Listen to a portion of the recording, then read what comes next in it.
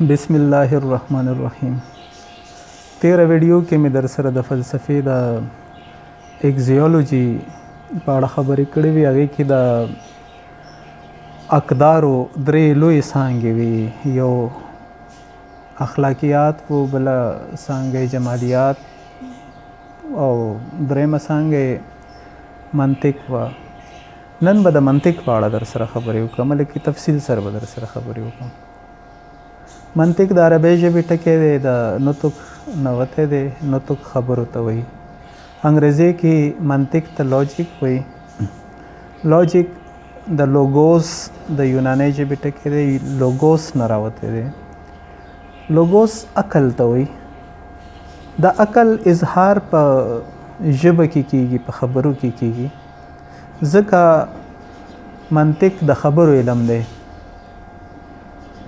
او د خبرو په اساس مونږ عقل ترلاسه کوو. نو د منطق وظیفه دا ده چې زمونږ روغ عقل، سم عقل له ناسم عقل څخه بیل کړي. په ټولو ژوندیو شیانو کې صرف انسان دی چې د خبرې کولی شي، د خبرې کولو توان لري. انسان ته حیوان ناطق هم وایي. دا نور ځناور هم خپلو کې سره خبرې کوي، د هغې هم داسې غږونه لري، سمبولي لري، خو ډېر محدود وي. لکه ملخان یو بل ته په غږ کې پیغام ورکولی شي، داسې یو بل ته د خوراک په اړه پیغام رسوي، یو بل ته د خطرې په اړه وایي، د میټینګ لپاره لکه جوړه کېدلو لپاره یو بل ته غږونه کوي. تاسو کور کې چې ځناور ساتئ پام بم کړی وي، لکه چرګې چې کوم چرګه بچي لري، هغه چې ټپوس وویني داسې یو خاص غږ له خولې وباسي، هغه ټول بچي راټول شي، د هغې د وزرو لاندې پټ شي. یا چې خوراک وویني یو بل رقم غږ وباسي، داسې لکه ټول چرګوړي راشي، د هغې چاپېره ګوري چې چېرته خوراک پروت دی. د سحر یو چرګ داسې غږ پورته کړي چې زه چرګ یم او د دې علاقې د ټول خوراک، لکه دا زما علاقه د بل چرګ ته اجازت نشته چې دی خورا شي، بل ورته غلطنه غږ پورته کړي چې تش ته چرګ نه یې، لکه زم چرګ یم که نه. دغه رقم د ځناورو هم تر منځه یو بل سره د خبرو اترو لاره شته، خو ډېره محدوده لاره ده. لکه تجربې پې شوي دي، د یو کارغه چې کوم دی تر 7 پورې شمار هم کولی شي. دا یوه تجربه شوې وه، یو داسې کنډر شانته ځای و، ورانه حویلي وه کومه، هغې کې کوم بوټی ونه وه، د کارغه ځاله وه پکې. هغې کنډر کور چې کوم و، هغې چت نه لرلو، صرف دروازه د داخلېدو لاره وه. نو یو کس ور داخل شو لارې ته، نو هغه چاردیوالۍ کې دننه هغه ونه ولاړه وه. هغه ونه کې بره یو کارغه ځاله کړې وه چې دا کس یې ولید، کارغه والوتو، لاړ بلې ونې ته، هلته کېناستو. هغه ونې نه د دې ونې لکه د دیوال لکه بله دا کس نه ښکارېدو، خو هغه دروازه یې ښکارېده. نو هغه ځای نه د کارغه لیدل چې دا کس دننه دی چې وځي، نو زه به لاړ شم. نو هغه کس ډېر ته چې لاړو بیرون ووت، نو هغه کارغه لږ ساعت پس راغلو خپلې ځالې ته. بله ورځ دې کس ځان سره یو بل ملګری بوتلو، لکه 2 کسان شول. بل ملګري ته یې وویل چې ته لکه وړاندې لاړ شئ او 15 دقیقې پس به بیا زه دروځم. کارغه کتل چې 2 کسان دي، هغه بیا لاړ هغه ونې ته، یو کس ووته، هغه شمارل چې د دویم لا دننه دی، نه راتلو خپلې ځالې ته. چې د دویم کس هم ووتو، نو بیا خپلې جارې ته بېرته راغلو.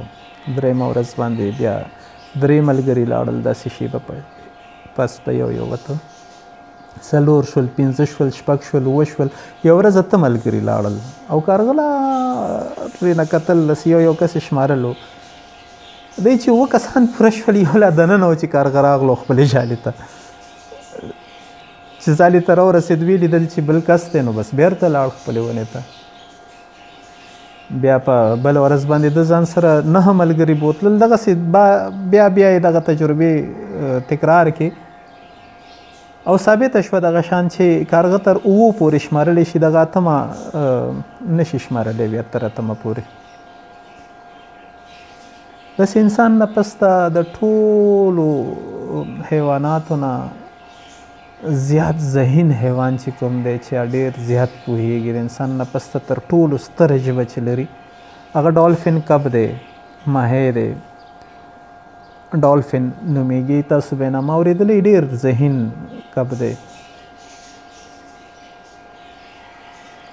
د انسان او د ډالفین ترمنځ بیا ډېر غټ فرق دی. لکه ډالفین دغه د 500 یو ساخوا پورې تقریبا سیمبلونه لري. بس زمونږ خو چې کومه لغت راواخلي پکې 15 لکه او 6 لکه لغات وي. دغه عمره خو صرف مونږ لغات لرو، بیا هغه لغاتو نه چې خبرې سازو څونه ډېرېږي. زمونږ د خبرو سیستم ډېر لوی سیستم دی او زمونږ هر څه هم دغه خبرونه ساز دي.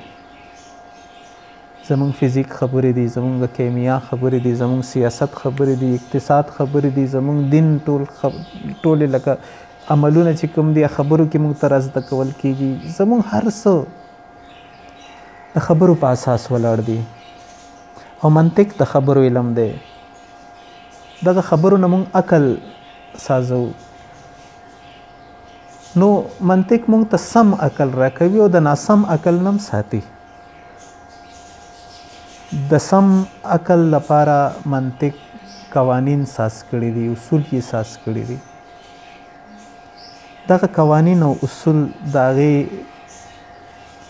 معلومات ترلاسه کول، هغه زده کول، دغه منطق دی. د منطق علم کې اصلا دغه ټول قوانین دي.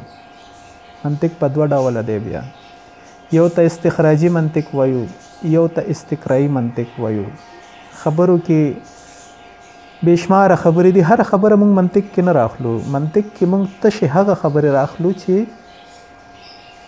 هغه یا رښتیا وي یا دروغ. او رښتیا او دروغ به هله وي چې هغې کې کوم خبر وي دننه. لکه مقصد صرف خبریه جمله چې کومه ده دا مونږ په منطق کې راخلو، دغه نورې جملې لکه سوالیه جمله مونږ نه راخلو. لکه تمنایي جملې چې کومې دي یا کومې دعاګانې دي، کومې خیرې دي، لکه خواهشات چې زمونږ کوم دي، دا د منطق خبرې نه دي. ځکه دې کې انفارمیشن نشته، دې کې اطلاع نشته، خبر نشته پکې. منطق کې تشې هغه جملې مونږ راخلو چې کومو کې خبر وي. لکه زه چا نه پوښتنه وکړم چې ته څوک یې، ستا څه نامه ده؟ دا ما دروغ وویل که رښتیا مې وویل؟ تا نه دروغ دي نه رښتیا دي. نو دا خبره منطق نه راخلي. د دې خبرې جواب منطق راخلي. مطلب ما نه چې څوک تپوس وکړي چې ستا څه نامه ده، زه ورته ووایم چې زما نامه شاه سعود ده. اوس یا زه دروغ وایم یا رښتیا وایم، دا خبره منطق راخلي. منطق صرف هغه جملې راخلي چې کومې یا دروغ وي یا رښتیا. دغه جملې بیا منطق صرف په 4 جملو ویشلي دي. صرف 4 رقمه جملې دي.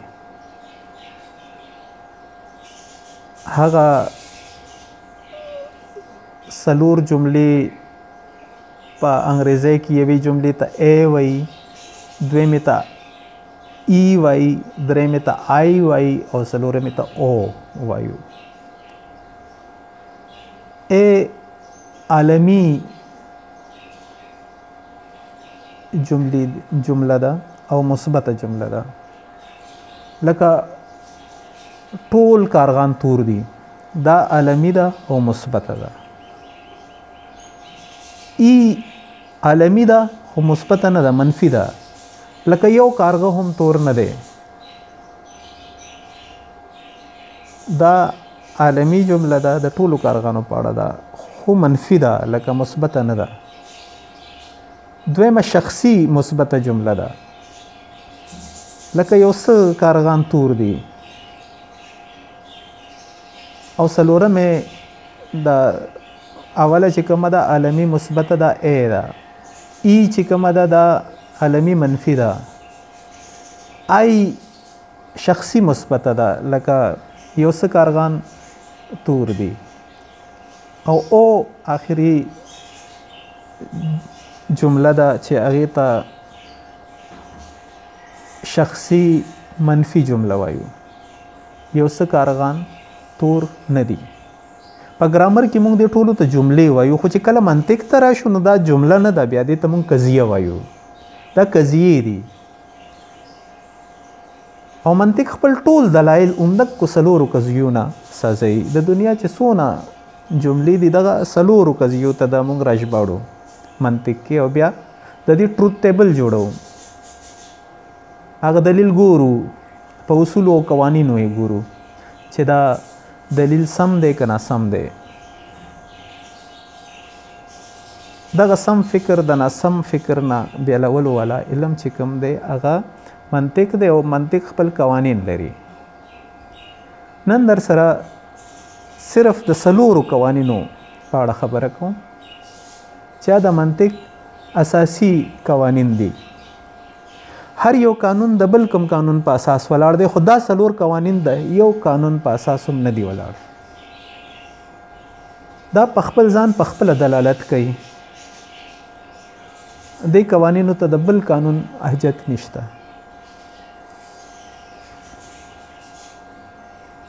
د دې څلورو قوانینو سره تضاد دا معنی لري چې دا خبره ناسمه ده، دا دلیل ناسم دی، دا فکر ناسم دی، دا عقل ناسم دی، سم نه دی. د ناسموالي لویه څرګنده نښه دا ده چې دې څلورو قوانینو سره یو څیز تضاد کې راشي. خو دا څلور قوانین چې کوم دي دا شخصي نه دي، دا عالمي دي. دا د ځانګړو شخصي شیانو په اړه نه دي، دا د عالمي د یونیورسل څیزونو په اړه دي. دغه څلورو قوانینو کې لومبی قانون چې کوم دی هغې ته موږ وایو لا آف آیډنټیټي. آیډنټیټي پیژنګلو ته وایي. د پیژنګلو قانون، د هویت قانون، لا آف آیډنټیټي، دا قانون داسې دی چې یو څیز چې څه دی بس هماغه دی او بل څه نه دی. یو څیز چې څه دی بس هماغه دی او بل څه نه دی. دا قانون لا آف آیډنټیټي نومیږي. مثال یې درکوم، لکه الف جیم دی. فرض که الف جیم دی نو بس صرف جیم دی، بیا دی واو نه دی، دی دال نه دی، دی هی نه ده، بس دا صرف جیم دی. څه چې دی بس هماغه دی، بل څه نه دی. دی اولنی قانون دی. دویم قانون لا آف نان کنټرډکشن دی. لا آف نان کنټرډکشن، کنټرډکشن تضاد ته وایي، یو بل سره چې یو څیز متضاد وي. په منطق کې به وړاندې بله برخه کې به انشاءالله د سکویر اف اپوزیشن چې زه تاسو سره پې خبرې کوم د ارسطو چې کوم ساس کړو نو هغې کې کنټرریز او کنټرډکټریز، دغه کنټرډکشن تضادات چې کوم دي هغه د تضاداتو یو څلور ګوټیز دی، په هغې به انشاءالله خبرې کوو بیا بل وخت. اوس لا آف نان کنټرډکشن، نان د منفي دپاره راځي. د تناقض د امتناع قانون ورته ویلی شو چې تضاد ونه لري هغه قانون. دې قانون کې وایي چې دا ناممکنه ده چې یو څیز د په یو وخت وي هم او نه دی وي هم. یعنی دا ناممکنه ده یو څیز لپاره چې په یو وخت هم وي او هم نه وي.